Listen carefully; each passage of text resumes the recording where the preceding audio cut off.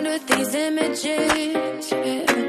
And it's the way that you look at me, makes me feel like I can't breathe. It ain't right, right, right, it ain't right, right, right, it ain't right, right, right, it ain't right, right, right, it ain't right, right, right, it ain't right, right, right, it ain't right, right, right, it ain't right, right, right, it ain't.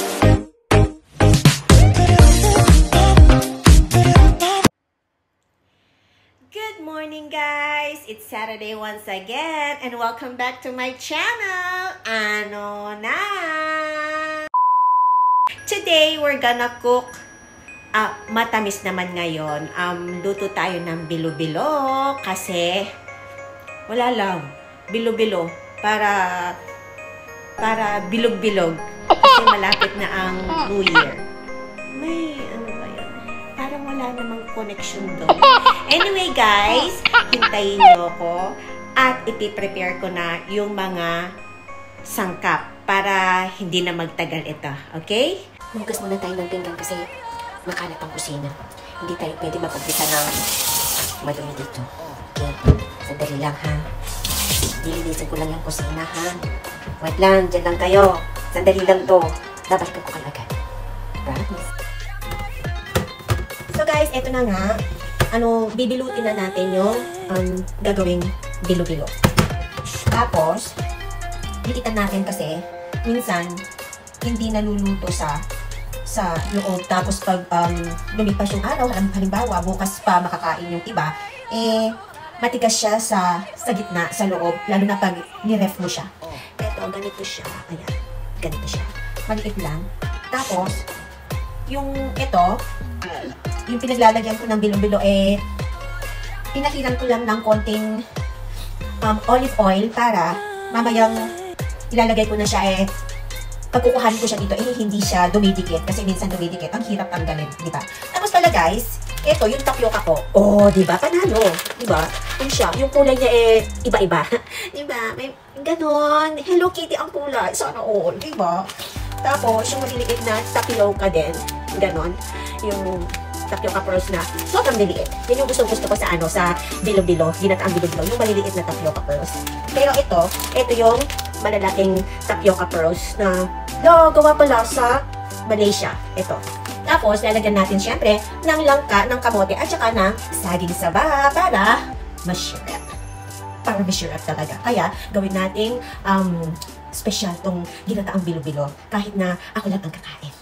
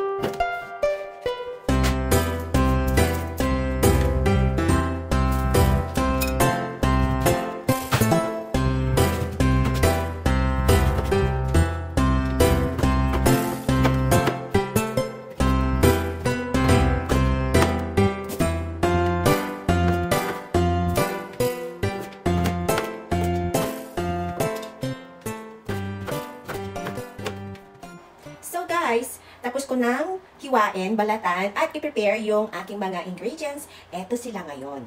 Oh, diba? Ito yung kamote, na isang buong malaking kamote yan. Yung bilo-bilo na binilot-bilot ko kanina. Saging saba, yung ating sugar, yung langka, dinidefrost ko pa kasi nilagay ko yan sa freezer. Tapos, yung aking tapioca pearls na maliliit, yung aking tapioca pearls na, yung Hello Kitty ang kulay, o diba, social distancing, at ang aking dalawang coconut milk. Siyempre, gagawin na natin, umpisahan na natin ang pagluluto.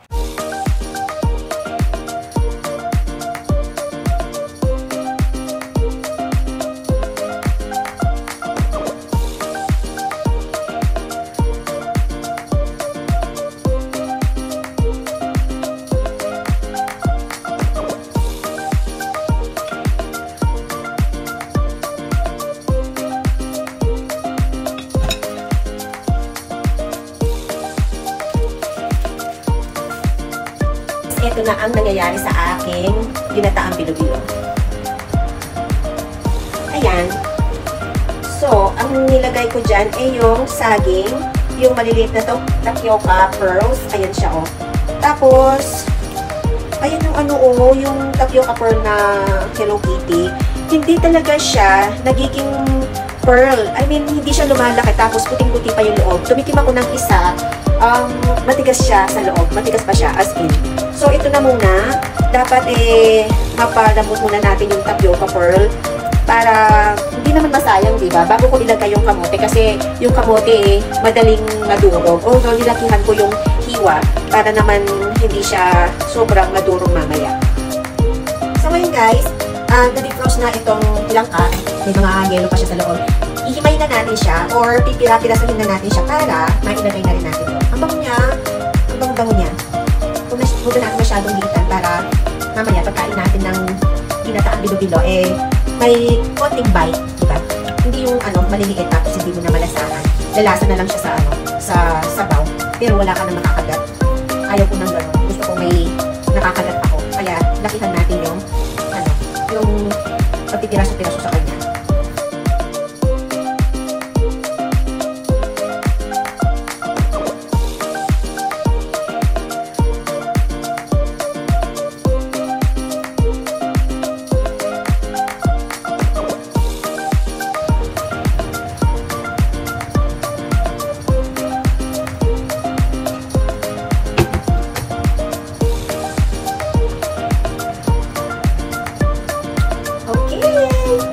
Na lang natin yung last na naman na ilalagay yung kamote. Tapos, tingnan natin kung okay yung gata or dagdagan pa natin ng isa. Kulang siya sa gata.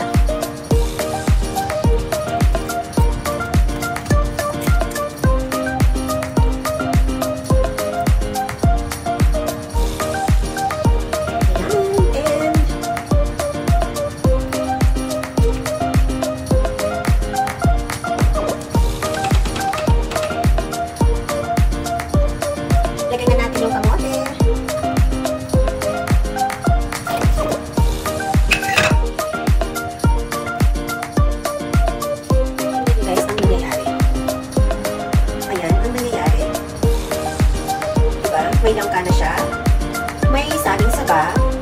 Nilagay ko na yung kamote. Yung kamote, nilakihan ko talaga yung hiwa kasi madaling lumagot yung kamote. Ayaw ko siya maduro. Tapos, yung tapioca pearls, ayan, ayaw niya talagang lumambot.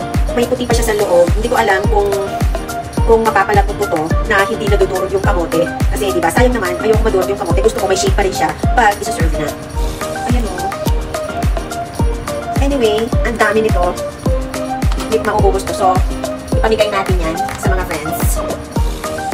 Diba guys? Ang saya. Kakain na naman tayo. Ganun lang. So, I guess malapit na ito. Konting pakulo na lang. Tapos tansya ng tamis. Then we're done.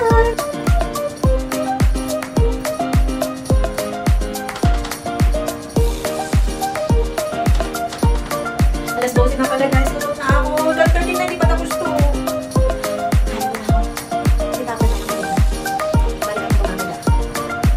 Luto na siya guys. So, palamigin na lang natin siya bago natin i-serve, bago natin kainin.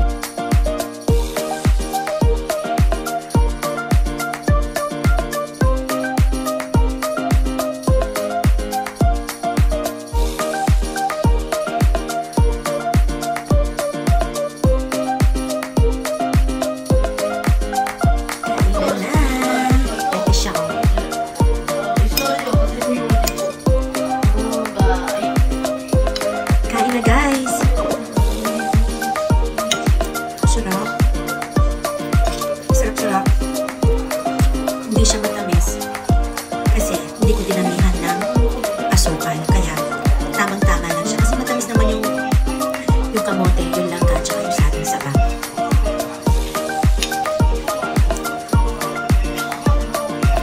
So guys,